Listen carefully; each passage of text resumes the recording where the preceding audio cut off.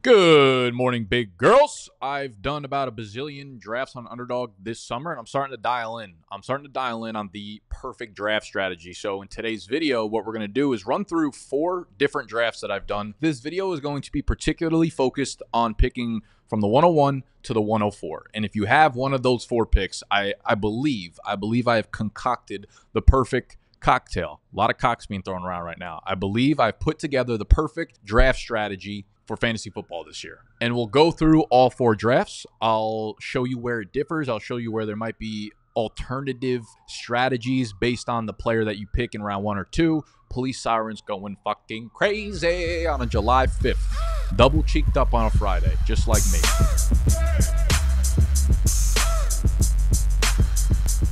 All right, so the way this video is going to work is I'll just throw the draft boards up on the screen. You'll see where I drafted. You'll see my team, and you'll see everything in between. The brain is working today. Very large brain energy going on right now. I'm drafting from the 102, okay?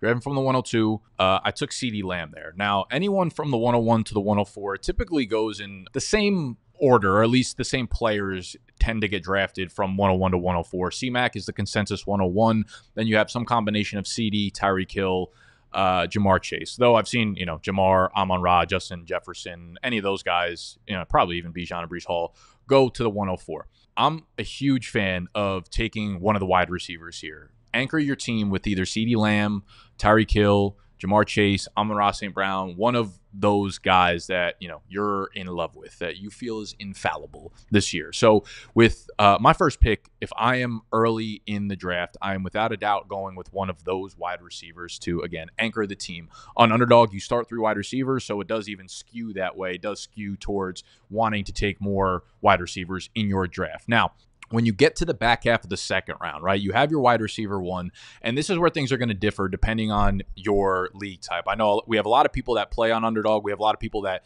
don't play on Underdog, and they talk about how the ADP on Underdog or the draft positions for players are very different from their home league, and there's no disagreement here. But what Underdog allows you to do is kind of follow trends throughout the summer, and because all of these drafts are at least $3 to join, all the ADPs are serious, and everyone is drafting seriously based on how they think players are going to perform this year. There's no auto-picking for the most part, unless my dumb ass is in the draft, and I probably auto-picked at least like 3 of my spots, but I did not in this one. So it's all to say the way that players are being evaluated here are from people that are really into the fantasy football space. But that being said, there's another really good resource on 4for4.com, which I will link down below, which takes the consensus ADP from Underdog and other paid platforms like FFPC and Best Ball 10s, but then combines them with ESPN, Yahoo, CBS, I think NFL maybe. So it gives you like a real industry consensus of ADP at the moment, okay? So as I talk through this, I'll try to keep that in mind and try to consider that as I'm talking through players and strategies as well.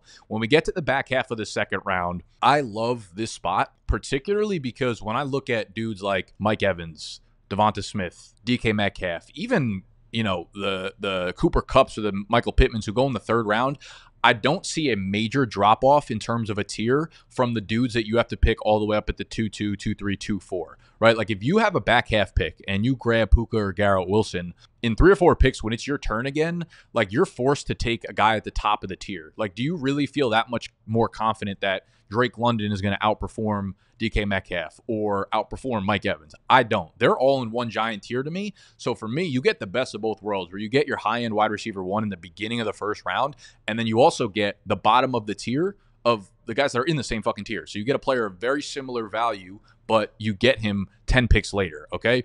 So here, I would take, it doesn't really matter. Like Mike Evans, if he dropped to me, cool. If Brandon Ayuk dropped to me, cool. This is more strategy than it is like player analysis. And because I draft so heavily on Underdog in terms of like pure volume, right? I'm ripping off a million of these $3 drafts. Sometimes I'll take Devonta Smith. Sometimes I'll take DK Metcalf. Sometimes I'll take Deebo Samuel. It doesn't really matter. Your preference of player, but I think the best move here would be to grab your wide receiver 2 to really anchor that position when you're starting 3 of them. On the back turn, what I've found to be like a sweet spot for your first running back is right here, anywhere from the 3-1 to the 3-4, depending on how you value these players. Again, like I'm getting very, very, very high on Kyren Williams, so I find myself taking a lot of Kyren Williams in the 3rd round. If you prefer Achane, you could take Achane there. If you prefer Derrick Henry, tends to fall there as well. I think Derrick Henry could lead the NFL in rushing touchdowns this year and be a perfectly good RB1. So up to this point, I think you have your wide receiver 1, your wide receiver 2, and your running back 1. Now, again, keeping in mind friends and family leagues, running backs tend to go much higher.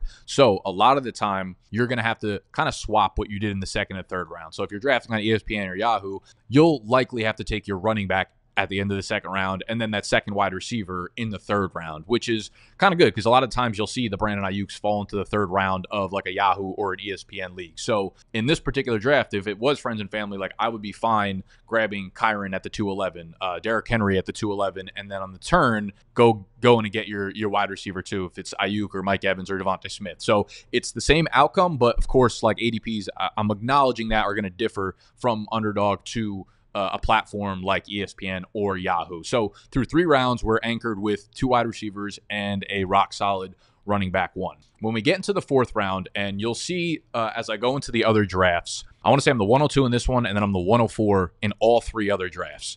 And it's completely randomized. Didn't choose it. I wanted to do this video, and I was like, whatever the first 4 drafts I get put into where I'm picking in the first 4, those are the ones I'll screenshot and then do the video on. So it just so happened be the 104. That's what happens on Underdog. You join a league. As soon as 12 spots fill, they randomly throw you into your draft spot. So when I get down to the 4-5 turn, right, I've already given myself a good amount of flexibility. You've already stacked up wide receivers. You have your RB1, so you don't necessarily feel like you have to force anything here. And what I found is, and this will be a theme throughout a few of these drafts, the Lamar Jackson, Mark Andrews stack at the 4-5 turn is fucking beautiful, okay? And it's something that I take a ton of. It's something that is super attainable at the turn. You have Lamar Jackson coming off of his second MVP season.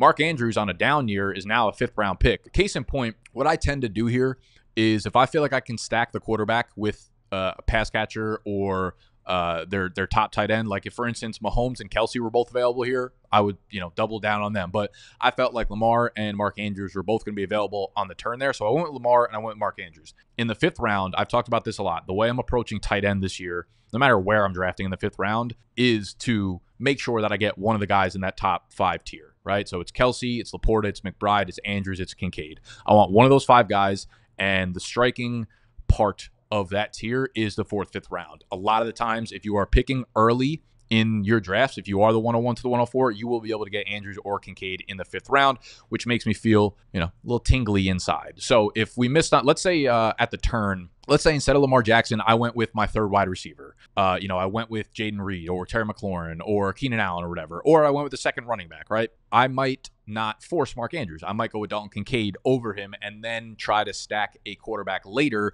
with one of my earlier picks. And the reason I like Jackson and Andrews is, again, because they're very, very attainable at this price, where it's like I take Devontae Smith at the 211, and then if I want to stack him with Jalen Hurts, I have to take him at the 3-2.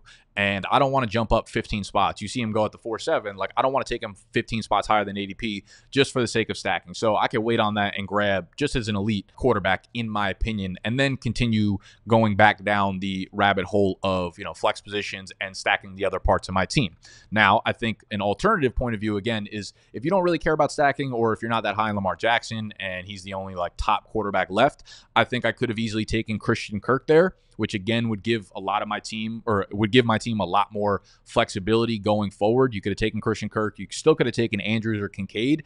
And then you see I took Dak Prescott down in the 8th round. Now, I'm infatuated with Dak Prescott this year. I don't see a world where he finishes outside of the top 6 fantasy quarterbacks, and I got to stack him with CeeDee Lamb up here. So if you wanted to take, this is, again, best ball, so you are drafting a lot of players at a lot of different positions. So the volume that, normally in a 1 quarterback league, I'm probably not taking 2 QBs within the first 8 rounds, but I want that position to be very, very locked up, and I want that position to feel secure on my team. So I went with Dak, but had I not drafted Lamar and I got Dak there at the 8-11, I would feel fucking fantastic about this team stacking Dak with CeeDee Lamb. So I think that's a real reasonable option as well. Fading quarterback, getting your RB2 or wide receiver 2 at the turn there, still grabbing your tight end in the 5th, and then getting your QB1 down in the 8th. And then when I got to the 6 and 7 turn, that's for flex spots again, just double tapping flex. Again, don't read too much into the player analysis on guys like Deontay Johnson or Jackson Smith and Jigba. I just don't have a ton of shares of them in Underdog, so I like to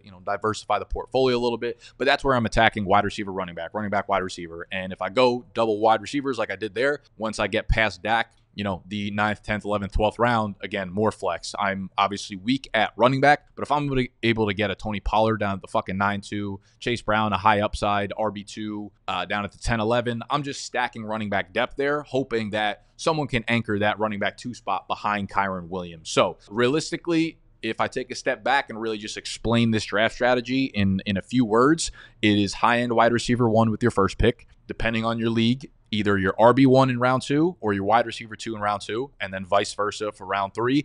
At the QB 4 or at the turn of 4 or 5, I like the quarterback tight end stack. If you can't pull that off, going with another wide receiver, then the tight end, love that. Then stack flexes for the 6-7 pick, grab your QB in round 8 or 9. A lot of the times, the reason that I say 8-9 there is because when you get a CeeDee Lamb, it's easy to grab Dak in the 8th, 9th round. When you get Tyreek Hill, it's easy to grab Tua in the 9th, 10th, 11th round. So those guys who are typically the 102, 103 are also super QB friendly when it comes to stacks, and you're able to get them from, the 8th to the 10th. Tua went at the 11th round here. So people who were taking Tyreek would easily get that stack there. So if you want to wait on the QB in round 4, totally understand, and then grab your guy round 8, 9, 10, 11. So we are moving to draft number 2, where I did something extremely similar and kind of works right off of what I was talking about with Tua and Tyreek Hill. So I was at the 104 here. As you can see, I took Tyreek Hill.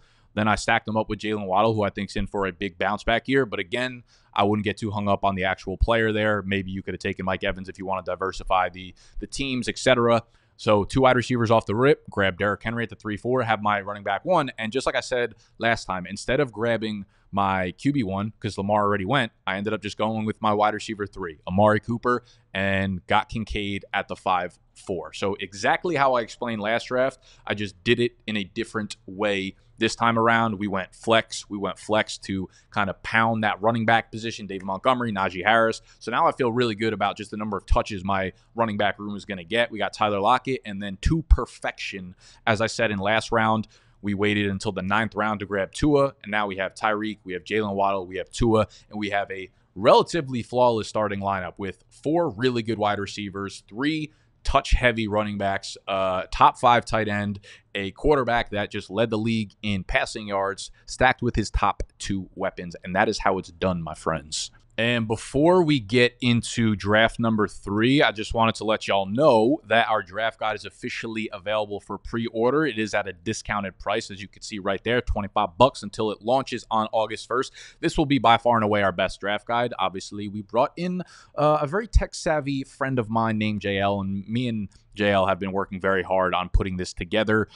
This will be the best product that we've ever released, and it's not even close. It will be the problem we are solving with the draft guide is literally that feeling when you're on the clock and not knowing who exactly to draft, not knowing that you're making the best decision. We are solving that for you, and we're really hyped up to introduce this tiebreaker matrix, which will pretty much be an extension of the rankings. Any rankings that we have, you're able to kind of click on a player, compare them to other players within the rankings, and these context-specific tiebreaker charts will pop up. Easy fantasy playoff schedule, good offensive line. Is the running back going to be in on 2 and 4 minute drills? Are they in a fast-paced offense? Are they going to get off to a hot start? Things like that for each position. We'll obviously have our normal in-depth articles that we always have for you guys, and there will be a bunch more as we continue to expand the product. But that is available right now for pre-order on BDGE.co. However, as we are on the topic of Underdog Fantasy, the least expensive way to get it for just $10 is going to underdogfantasy.com or downloading the app and depositing $10 on their platform using code BDGE. So not only will you get deposit bonuses when you throw it onto Underdog, and then you can come draft with us. Like all those drafts that I'm showing you throughout this video are with people just from our Discord. If you're in our Discord, I dropped the link in there when we draft. You could join, draft against us, sharpen up for the summer. On top of the deposit bonuses, you will get the draft guide absolutely free. So there's $35 value plus bonuses on the app itself for the price of $10. Underdog Fantasy app deposit with BDGE. If you're a first-time depositor, you will get the draft guide absolutely free. All right, back to our regularly scheduled programming, okay? So this is draft number 3. I am from the 104 now. again, guys, like I'm sitting here telling you what I think is the perfect strategy. So you're going to see a lot of the same strategy over and over and over and over again. Sometimes I'm just diversifying the players on here. But tit for tat, we went with our high-end wide receiver 1, Jamar Chase at the 104. We took Jalen Waddle on the turnaround. Again, could be Evans if he was there. Could be Olave if he was there. You know what I mean? Like, you could take whoever you want. Took Kyron Williams in the 3rd round, so I got my RB1. And then I did exactly what I did in the first draft, where I took Lamar in the 4th and then Mark Andrews in the 5th. I could have taken Patrick Mahomes, and then I actually could have tried for the Mahomes-Kelsey stack, although Kelsey would not have made it back to me. But I could have went with Mahomes and then grabbed Dalton Kincaid or Mark Andrews in the 5th. I took Joe Burrow there. I don't know if that was a timeout or if it was just I took Jamar Chase, so I wanted to stack him there, but I would not suggest doing that. Don't take 2 quarterbacks within the first 6 rounds. Regardless, though, we continue to stack our flex spots. D-Hop, Tyler Lockett, Xavier Worthy. He never falls to the 9-4 in underdog draft. So listen, I know I hate his ass, but I will grab guys if they fall 2 rounds below ADP. Jerome Ford, Dalton Schultz, Blake Corum. I probably should have mixed in a couple more running backs there. Like, instead of Tyler Lockett, maybe I take Zamir White or Raheem Mostert. The point of this is really by like round 6, you should have a very well-rounded starting roster. You should have 2 starting wide receivers, if not 3. You should have your RB1. You should have your tight end 1. And maybe you have your wide receiver 3. Maybe you have your quarterback 1. But that gives you a ton of flexibility going into round 6, 7, 8, 9 to stack those flex spots. And that is the perfect draft strategy. Let's move to our last and final draft. Again, from the 104, I grabbed CeeDee Lamb. I grabbed Chris Olave on the way back. I grabbed my RB1, Devon Achane. I grabbed Lamar and Mark Andrews. I don't know how many times I could fucking yap about this. Grabbed Mark Andrews at the 5. Chris Godwin at the 6. I actually remember this draft. I timed out. I believe this was on a live stream. Yeah, because Gut and Tony and J-Mo are all in there. I timed out, grabbed Evan Ingram, but had I not grabbed Evan Ingram, I probably would have went with a lad or whoever the fuck was there. But would have been another flex play. And then you just pepper those flex plays, 6, 7, 8, 9. I grabbed Tua down there at the 10-9. Thought he was still a good value. Jerome Ford is a guy I'm drafting pretty much everywhere as long as he continues to sit in the 11th round. So maybe some of you guys are asking, like, what do I do if I grabbed C-Mac first? I don't think that's really an issue. If you grab C-Mac at the 1, then just shift the 2 wide receivers down. You don't have your high-end wide receiver 1, but you still get to take a Chris Olave with a Mike Evans, or a Chris Olave with a DK Metcalf, a Chris Olave with a Michael Pittman, Devontae Smith with a Michael Pittman or DK Metcalf. So you feel a little worse at the wide receiver position, but obviously that comes with the fact that you got C-Mac at your running back 1. So don't overthink it, guys. I just think the first 3 rounds, for the most part, you should come away with 2 wide receivers, 1 running back, unless something egregious happens in your draft. And then, round 4 or 5, I like the quarterback tight end stack. I like another wide receiver with a tight end stack, and then nail the flex plays until you get to rounds 8, 9, 10, 11, and grab your QB1 that you could stack with whoever you took within the 101 to the 104, because it's usually Tyreek, Jamar Chase, CeeDee Lamb, and you can always get Burrow, Dak, Tua from rounds 7, 6, 7 through 10. And even if you grab Amon-Ra St. Brown, Jared Goff is a great floor quarterback that you can get all the way down in the 12th round here. Okay, so we will wrap up there. I hope you guys found this helpful. Realistically, I'm telling you, the way that you stay most in touch with what's happening in the fantasy space throughout the summer right now is Underdog Fantasy, right? We are obviously partnered with them. We're running a promo with them, but I would use this if we weren't partnered with them. It is the only way that I really stay in the know of what's happening throughout the summer and stay on top of the trends and stay on top of ADP and where players are moving and where they're shifting throughout the summer. Okay, so go join UnderdogFantasy.com. Deposit with the promo code BDGE. You'll get a bunch of deposit matches. You will get our draft guide absolutely free when it launches on August 1st. If you're in a state that doesn't have Underdog, or you've already signed up in previous years or seasons or whatever, unfortunately, this is only for first-time depositors. But you can go pre-order this for a discounted price right now on bdge.co. All the stuff that I've yapped about will be linked down below. Let me know if you guys want to see the same video for picks 105 through 108 and then 19 through 112. I think I'll probably just dive into those even if you tell me to shut the fuck up and you don't want those. But you'll never would do that. You would never, ever do that to me because y'all the big girls, and I just want to give you smoochies. Mwah.